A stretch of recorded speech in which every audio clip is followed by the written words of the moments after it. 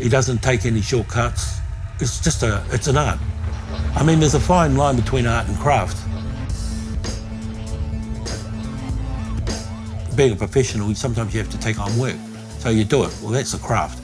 But when you invent something, which, you know, a lot of the times Fayne does, that's an art. Some of the stuff he does, you'll never see it anywhere. So that's what makes it special. It's a 3-layered piece, 2 hollow dish forms and a centrepiece. And it's all based on actually the phases of the moon. And what I'd done was I ended up painting a design on the inside of the stone. So you can see there's a bit of kōwhawhai coming through. And this is that whole fascination with light. And, you know, just light passing through an empty space. So on one side we have this, and then when you flip it over, it becomes this.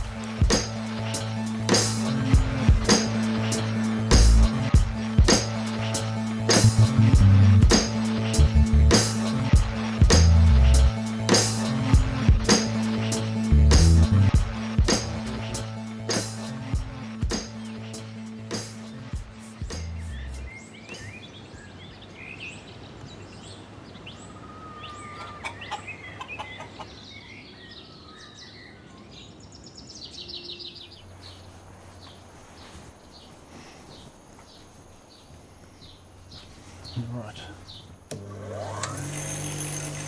I had a couple of cousins that became chefs.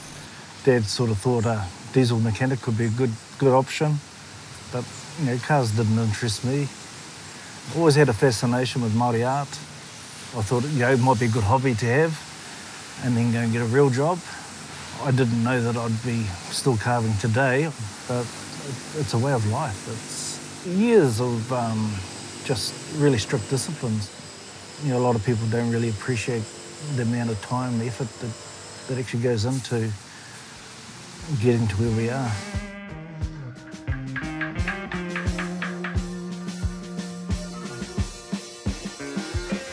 What would strike me first is, oh, here's actually somebody coming from the carving school, and then I have a closer look. Oh, that's Fayne. Only he would do that. We were all taught sort of pretty basic, you know, the generalised patterns, many different styles of patterns, you know, tribal styles. But Fayne kind of plays with them a bit, mixes them up a bit. I've always admired his cleanness, his discipline with his work, you know, and how he can actually make it more contemporary. If it's a story about Maui, and so they might have a bird or a fish hook or something down there, you'll see that old, you know, 200-year-old traditional style in there, then you'll see a little bit of contemporary, and he marries them in really well. Oh, stiff competition, that guy, you know. There's a point of time when carving was becoming very extinct and very rare, hence Parliament, you know, setting up the New Zealand Māori Arts and Crafts Institute. You know, it was a government-pushed thing just to revive the Māori arts. In terms of mentoring, it's vital, becoming more and more so even now, even within our tribe. And we're talking more about traditional arts, because when we looked at our weavers and our carvers within our tribe, there's not many. You know, you could die tomorrow.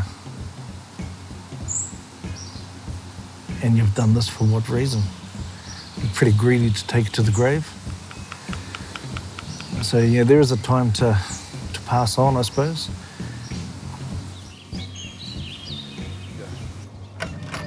It's a whānau thing. I just do what I can, help out around the place. I really like animals. I'm an animal person, so I don't mind tending to all the animals. Works great for me. Works really well in my favour. Fayne has taken the responsibility of nurturing Caleb, and it's his nephew, it's his family. So what he's really doing is he's cementing that tradition in his family, and I don't, you know, that's honourable. It's an honourable thing to do. And I think that's what Fayne and Caleb have found, that relationship where they're good for each other, and especially when Caleb's so passionate about what he's doing. For me, growing up, Fayne was one of my idols. I mean, he's recognised as one of the modern masters.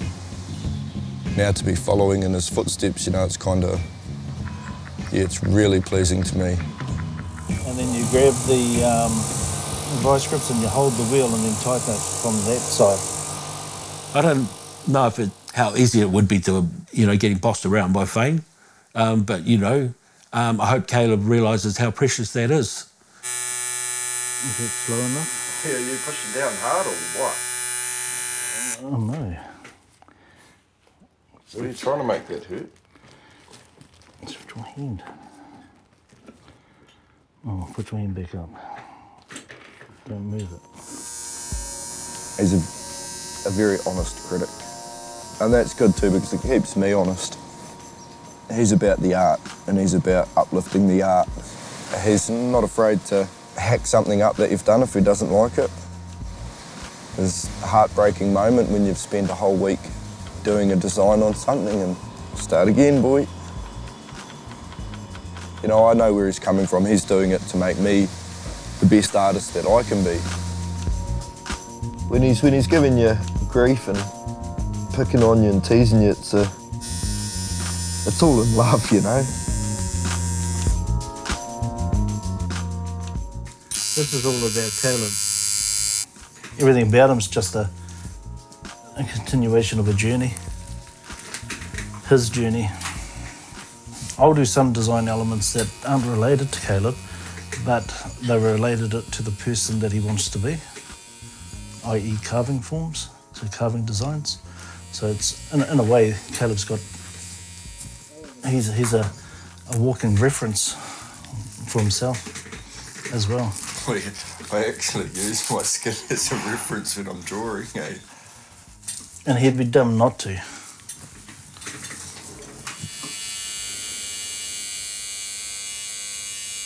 He's a proud South Islander, he's a proud West Coaster, so you can see that in his work. He likes working with Pounamu and wood. He'll put them together.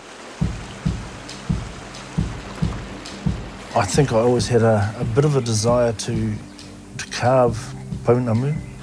I used to walk up the river with my dad, with my mum, my aunties.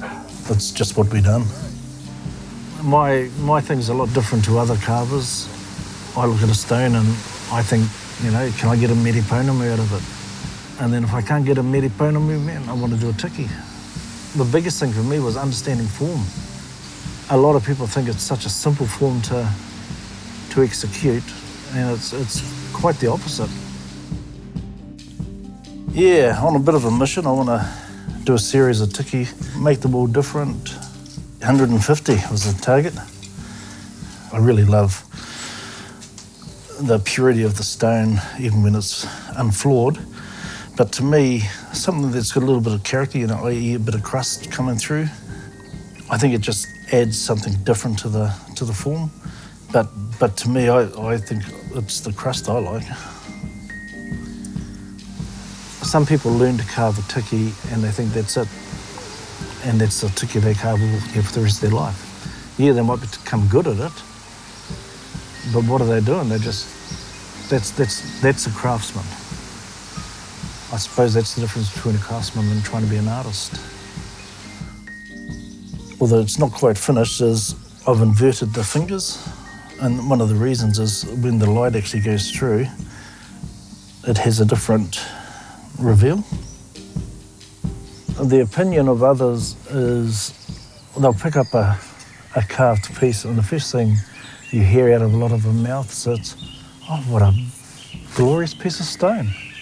Yes, the stone is attractive, but I want them to pick it up because they actually like the piece.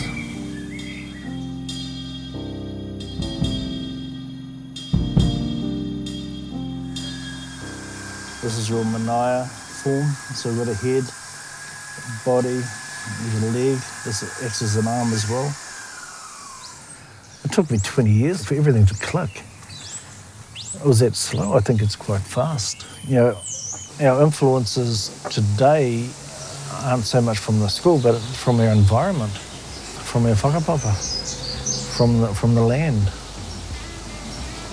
When I carve, it's not just me, it's my affiliations. It's the influences around me. The kaupapa that I've chosen.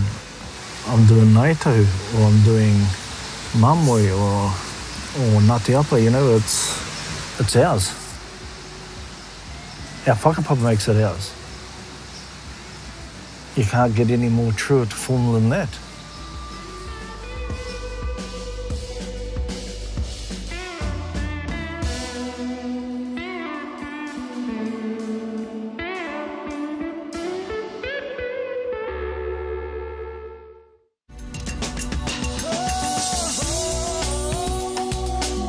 And now